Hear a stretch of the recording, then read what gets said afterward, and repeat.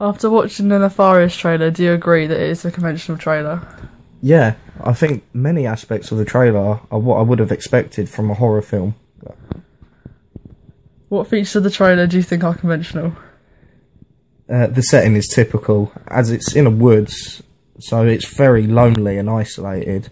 And then the way at the start of the trailer, there's a sense of equilibrium, as everyone is happy and laughing, but that happy feeling is then shattered quite quickly, as in most trailers. What do you think about the sound? Could you relate it to any other trailers you've seen?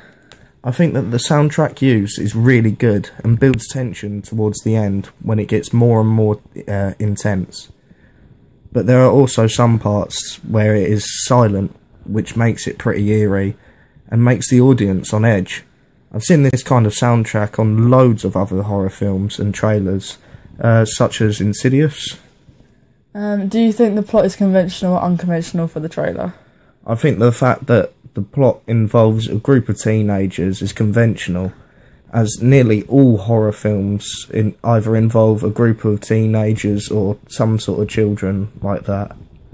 Also, the way that there's only one girl left at the end. Yeah, that's the final girl theory that we tried to include. Yeah, that happens in a lot of horrors, so that's quite conventional. Okay, thank you.